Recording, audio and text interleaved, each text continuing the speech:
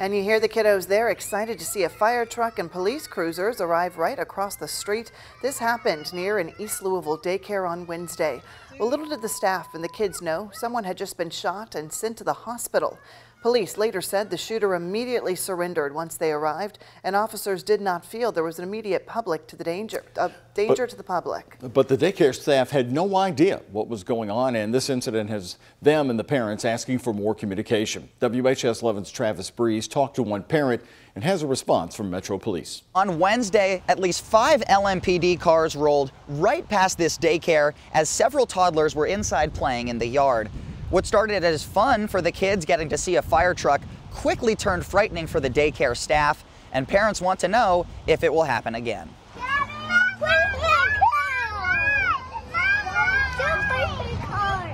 How do we know? When do we know?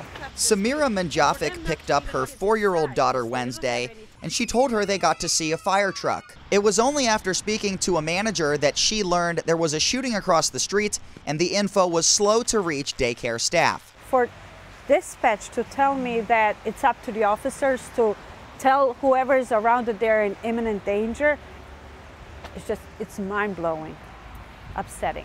The owner of Bluegrass Academy's 4 locations did not want to go on camera, but did confirm no officers stopped to tell them what was going on, and that the staff had to call both Metro Dispatch and J-Town Police to get an answer. Manjovic said with the Nashville shooting just a few days ago, her mind and possibly the staff's mind were not in a good place. Definitely, because you never know. You never know who's crazy, or what they're going to do, or who's going to do what. LMPD and Metro Safe have a system for notifying people of an emergency, but this situation didn't meet the criteria. Police told us officers did not feel there was a danger to the public upon LMPD's arrival. The suspect immediately surrendered, willing, without any force used. If this turned into a barricaded situation, LMPD would notify dispatch and issue shelter-in-place warnings. Both LMPD and Metro EMS encourage people to sign up for Lens Alerts, which notify people of an active police situation that endangers the public